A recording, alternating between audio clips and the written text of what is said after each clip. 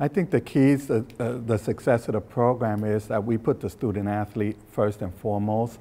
Winning has been a byproduct of doing everything right.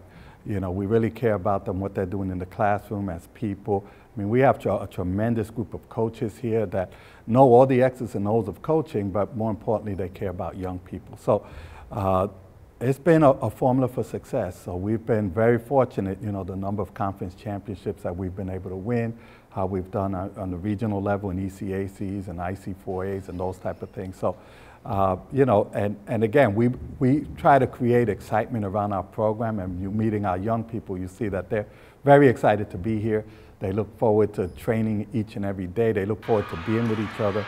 And we try to create a family atmosphere, you know, with our program. And that, when they're at a meet, they're just so supportive of each other that the results just happen.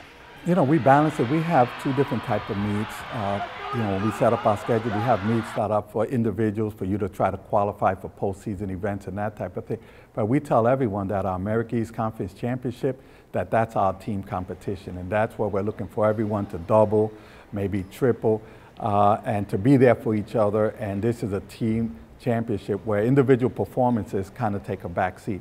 And our student athletes buy into that, and they come in to perform, regardless if it's cold, if it's rainy, if it, you know, whatever it may be. And you know, in 2015, that was a special championship for us because we had an opportunity.